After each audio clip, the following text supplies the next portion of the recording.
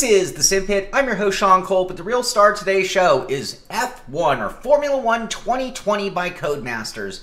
This is the 11th version of the title in the series by Codemasters and the only official Formula 1 title that bears their name available to the sim racing world. This year's version of Formula 1 2020 features the real 2020 lineup of cars, liveries, drivers, and tracks of the real-life Formula 1 2020 season. F1 2020 also features Formula 2 cars and a handful of vintage cars to drive as well. The 2020 version of F1 has a newly designed career mode that will allow players to design their own drivers, create their own teams. That means you're going to pick your own sponsors. You're going to hire your teammate and other employees of the team. You will also manage your facility and control the development of your team as you run your 10-year-long career. You are in control as you strive for greatness in F1 2020. Now, in addition to the revamped career mode, F1 2020 has also seen improvements in the graphics, the physics, the user interface, as well as a few other tweaks in the 11-year-old title. Now, when you fire up F1 2020 for the first time, you have the ability to run solo and race in any conditions that you want to set. You can go on to multiplayer and race others or compete in online challenges. There are also areas for F1 eSport news, areas to customize your assets, view the cars in showroom conditions, or the theater for your replays. But the main focus of F1 2020 is the career mode, and that is accessed through the main homepage along with the store, mail, calendar, split screen, assists, and other game options. To prepare for this review, I really wanted to try out everything that F1 2020 had to offer. That means I dove into the career mode. I wanted to get a good taste for what it was like to develop the team, make those upgrades, start out as a back marker in the grid, and work my way forward through a matter of driver skill and development through the team. And just in my testing, I can tell you it's a very, very extensive career. In addition to that, I wanted to do enough solo racing where I could put any conditions that I want, try every different track, try a variety of different car makes to get a feel for the differences between all of the cars, as well as checking different conditions like time of day and weather. It would also give me the ability to really test the AI at different levels to find out exactly where I fit on the grid. I did a bit of multiplayer racing to get a taste of the matchmaking system. I also want to see the weekly challenges and see the kind of things that would inspire you to continue on playing in the game. So if you follow us at Twitch, you know that a lot of the testing that I did for the sim was done live at Simpit Live on Twitch, and all of that is there. But for this review, I just wanted to keep it simple. I wanted to break it down category by category, the things that really make up a sim, so that it would be very crystal clear my feelings on each component of the sim. So let's start things off with graphics, which for the gaming community, quite honestly, is probably one of the most important categories when it comes to making up a game, let alone a sim racing title. So the graphics in F1 2020, they are very good. They're crisp. They run strong, and they have great replays. The graphics are very clear, and they also give you a good sense of speed while driving. The definition of the cockpits is also very good, including the hands and their movement on the wheel. Each car, being unique, gives you a good feeling of actually being in each particular make. The weather effects are also very good. The water on the visor, the rooster tails off the cars, and terrible conditions when trailing other cars really add to the immersion and the level of graphics within F1 2020. There are also added extras, giving life to the graphics. Sparks off the bottom of the car, waving flags and banners in the stands, moving corner workers, and moving crowds. And then there's something that I think Codemasters did better than, quite honestly, anybody in all of sim racing. And that's the ability to adjust your heads-up display. Now, you're not going to find this in the normal options. You're only going to find this in the driving options while in a session, and you hit the pause menu and then go make adjustments to your heads-up display. But what they've done is they've given you the ability to take any of the information on the screen and put it anywhere you like. For people on triple screens, instead of all of the information being at the very borders of your screens, you can now bring it into the middle and not only put it where you want, but size it to the size that you want and even adjust the transparency. I gotta tell you, Every sim company out there needs to take note of what Codemasters has done with the heads-up display, because this is a must. This is something that should be added to every sim out there, quite honestly. Now, with that said, everything I've talked about in the graphics department has been very good. It's a solid game when it comes to the graphics, but there are a few things that hardcore sim racers are still demanding and not featured within F1 2020. So despite having the ability to run in triple screens, despite having the ability to actually adjust my field of view, I still don't have that triple screen support that people want. The ability to actually adjust the angles and change the distortion so that you can get that really perfect in the car feel. But I will say the triple screens run well. It does look good. It's just not that level that hardcore sim racers really demand. And then the next thing really comes VR. No VR. So many of you out there are saying no VR, no buy. And in the case of F1 2020, there is still no VR. And that's something that I also think is a must for modern sims at this point. Now let's talk about the sounds in F1 2020. Overall, the sounds are okay. They're not great, they're not bad. There are things that I think could be better. Overall, they have a slight digitized sound to them. Overall, I think they're a little on the wimpy side. I'd like a little bit more raunchy, nasty sound on a Formula 1 car. And on the other hand, there are effects that are actually really cool. Like when you hit your DRS button and the wing goes down and you actually hear it audibly. You hear a difference and you know that it's engaged the DRS. There are also echo effects that are really good when you get near walls or things that would reverberate the sound, and you hear those quite clearly.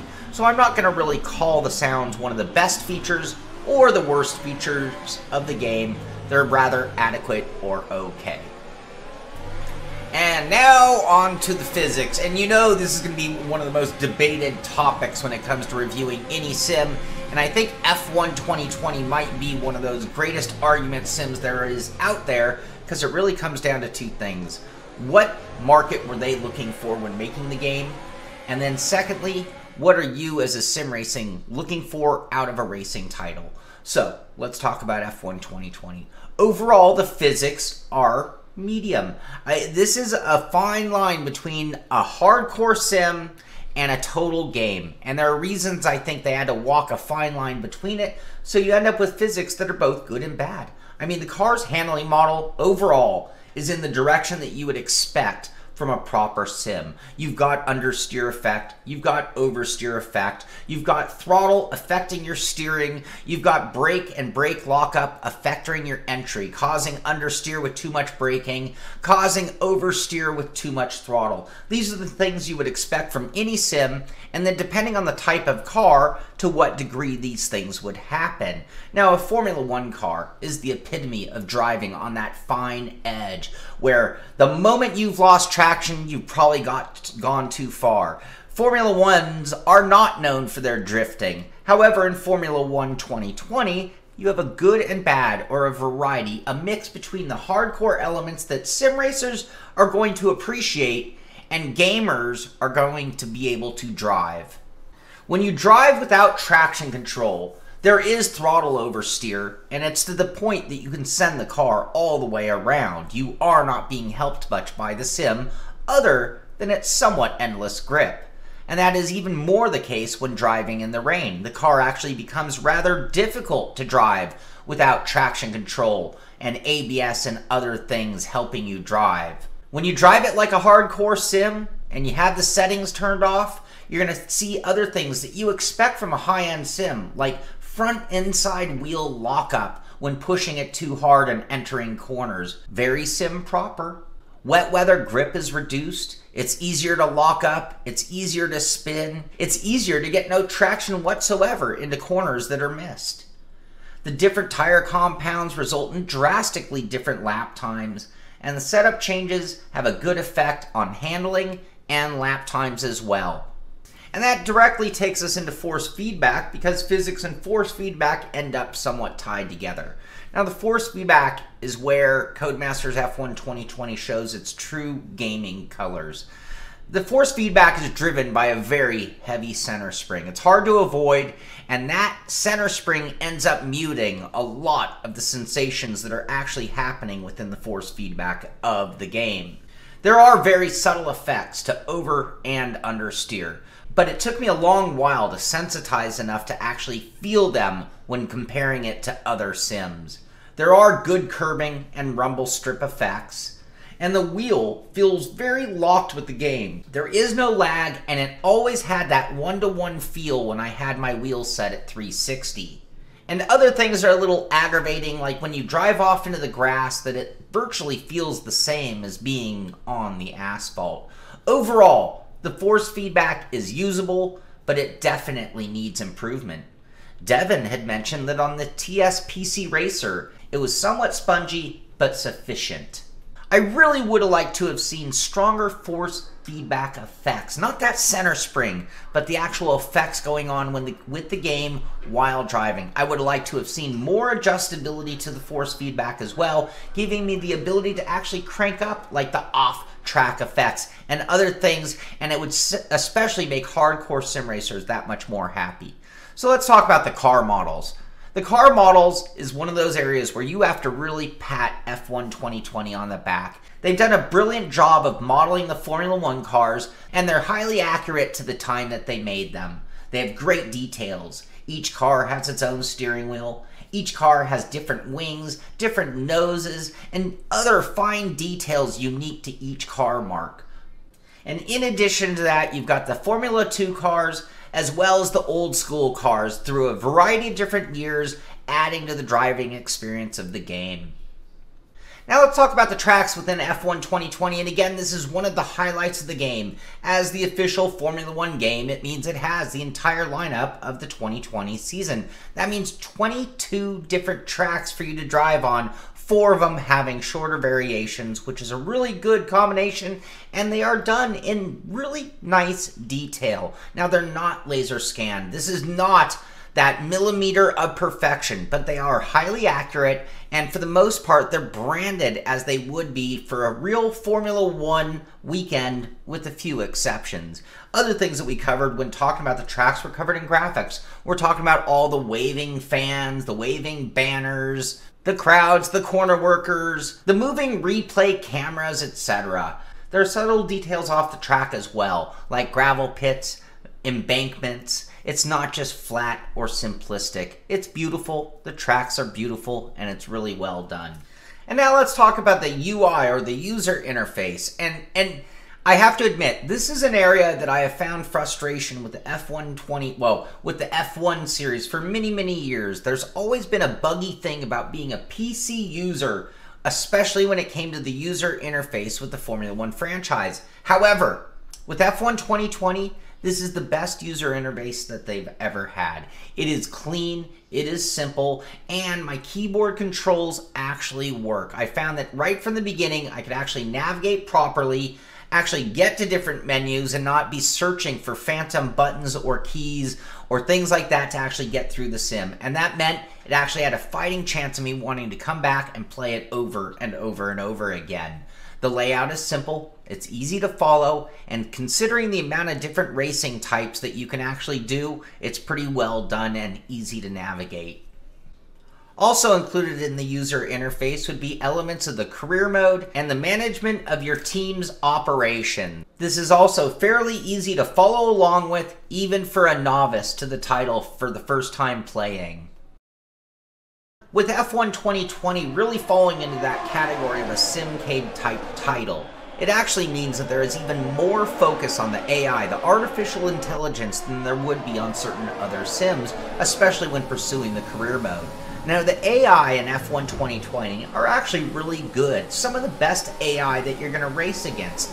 Now, of course, I've yet to find a sim where the AI aren't plagued by being bullied. Sure, you can cut off your opponents, you can kind of run them off the track, and they will just kind of take it because they have to. However, the moment you start to race properly, the moment you start to follow or turn up those penalty levels, you actually have to be pretty accountable. If you just run into your AI, you will be docked heavily, and it forces you to race clean. when you race clean, the AI actually start to race you fairly hard. They will make passes, they will do their best to keep you behind them, and they will also race each other, which is a great thing to see. It also holds true to F1 for the most part, and you sort of have that parade of teams in order of performance. Another great feature of the AI is the adjustability in their talent level. The game goes all the way from 0 or very easy, where just about anybody could probably win a race, all the way up to 110 or ultimate as they call it, which is way beyond my talent level. I found myself running 80, 85, maybe 90% if I was really practiced for a race. Now let's talk about the career mode in F1 2020, and the career mode, again, is one of the most important things when you think about a Simcade title. And in the case of F1 2020, I think they've created something pretty good. It's very deep, it's very detailed, and it's going to take you a very long time to actually finish the career mode if you have the patience. For hardcore sim racers, I think it adds a new element. It gives you that team management aspect that you don't find in a hardcore sim, and it actually turns it into a different type of a game. Again, if you have the kind of patience to finish races, increase your money, increase your sponsors, improve your car, and actually move forward. I think for the gaming audience, for the people who are looking more of an arcade sim, I think the same thing. It adds a good team management, but it is a very difficult sim. Even with all of the settings turned to the easiest, it's still difficult to drive cars at these speeds unless you have really good knowledge of the track layout and what the car can actually do. So despite being on the arcade side, I think it is very difficult for certain people. Certain aspects of the career mode are carried over from previous versions. Things like media days that can actually affect your standing within the series. Development mode can actually affect your team's abilities. You will go from the bottom to the top if you perform well. And it's nice being the new team on the Formula 1 lineup, which can seem kind of stale throughout the years. Now let's talk about fun factor. I think for real life Formula 1 fans, the fun factor is actually through the roof. I mean, this really is a little bit of living the life as a driver, as a team manager or owner in the real life Formula 1 series. And that makes it a lot of fun for those type of fans. I think for non-racing fans, the game ends up being a little bit repetitive and they might not find it all that much fun unless they're really into Formula 1 or into sim racing. Now with that said, you do have things that carry on the fun beyond just the development of your team, beyond the cool intro and outro scenes, winning races and all that good stuff, but you have your weekly challenges within the multiplayer section. You also have your mini challenges. Your team is always setting little goals, little challenges within the race weekend that you need to perform and pursue as well. So that gives it a little extra fun factor as well. But its real appeal is that living the life. It's really about being part of Formula 1 and doing exactly what they do for 22 different weekends.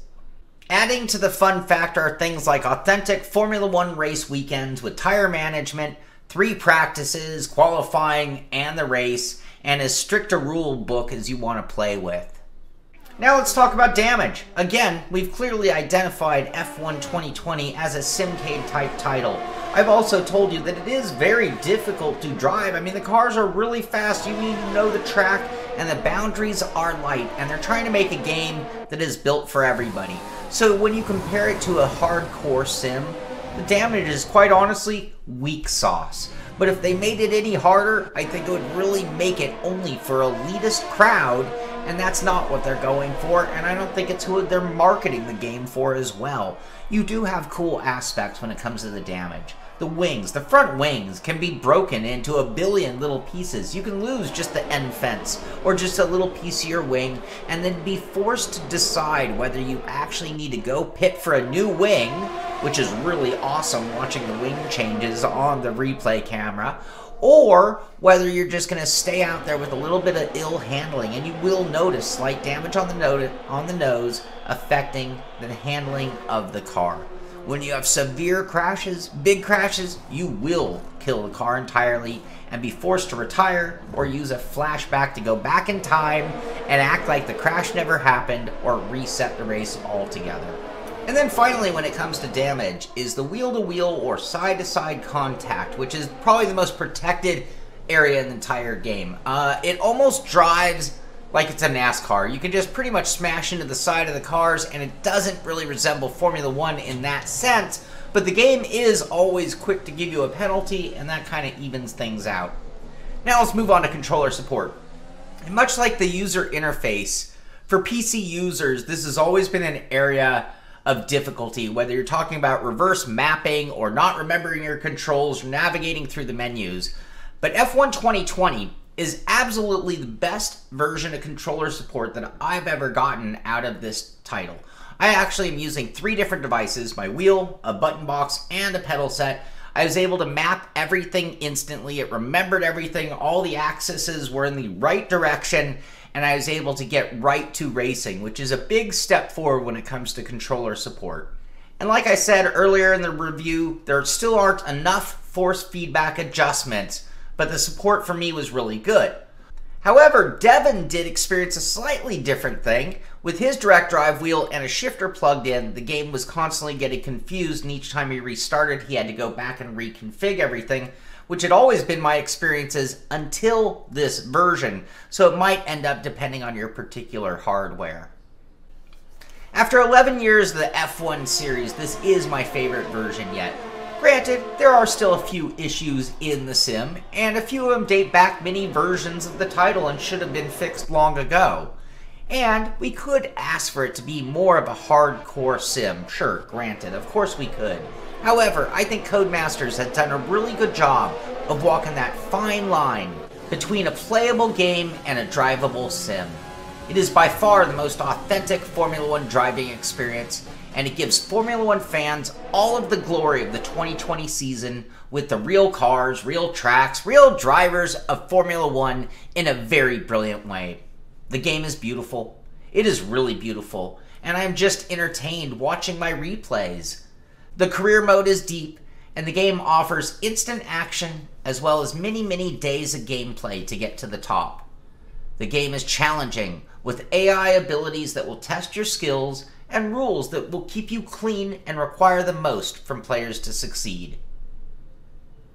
For the Formula 1 fan who's also a gamer, this is a must-have. I mean, it's the only game out there where you can actually follow the real F1 schedule. When they're at Monaco, you can drive at Monaco. You can do it in the same car, same tracks and all that, and that's absolutely brilliant. I think it gives those fans a really good insight what it's like driving these incredible driving machines at these speeds at some of the hardest tracks on Earth.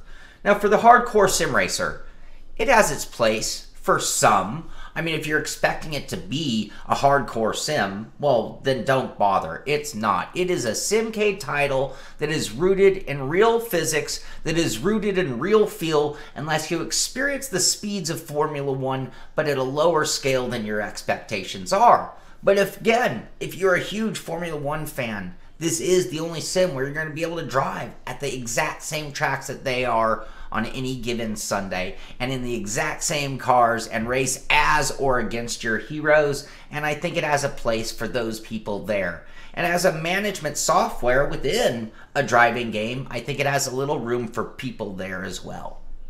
Now for me, I know before I even fire it up that it's a Simcade title, and I've actually not even gone in with any of those hardcore sim expectations. I then look at it more as a need for playability. I look at it more for how will the masses really take to this, and then how much can it make us hardcore sim racers happy. And I have to tell you, all in all, this is my favorite version of the Codemasters F1 title yet. I think the relationship between them and Formula 1 has become more than just the licensing deal that it had always been for many years. Now, Formula 1 is actively somewhat involved, and I think that's paid off. I also think that having many years of the pro esport behind us has paid off as well. Getting feedback from those drivers, driving it at that highest level, as close to the hardcore sim level as you can possibly get, and those guys giving that feedback has also benefited the title over the years and now made for what is the cleanest, best version of Formula 1 yet. And I'm not just trying to sugarcoat it. I'm just saying, I take it for what it is, and over the years, they've cleaned it up a little bit here, a little bit there. They've refined it a little bit here, a little bit there, and I think all in all, it just works, and that makes for the best version of this title yet. If you played it in the past, you already have your opinions, and you can take all that to heart. It's this year's tracks, this year's cars, this year's liveries, and all that good stuff, and those refinements and improvements over the years, and I think that gives it a good place for what it is, the official game of Formula One. So I hope that tells you everything you need to know if this is a buy or a no buy. I mean, without VR, for a lot of people, it's going to be a no buy. And that's one of the things I'd really like to see implemented in the immediate future for this exact game. So that's going to do it for this one. Be sure to subscribe to our channel so you can know when other reviews come out. Be sure to check us out at Twitch at Simpit Live so you'll know when we're reviewing a new game. We'll do it all live on Twitch, and then we'll formulate our thoughts and come back with an edited review here at YouTube, just like we've done for this one. So I hope you enjoyed the show, but that's going to do it for this one. This is the Simpit. I'm Sean Cole, and I'll see you on the track.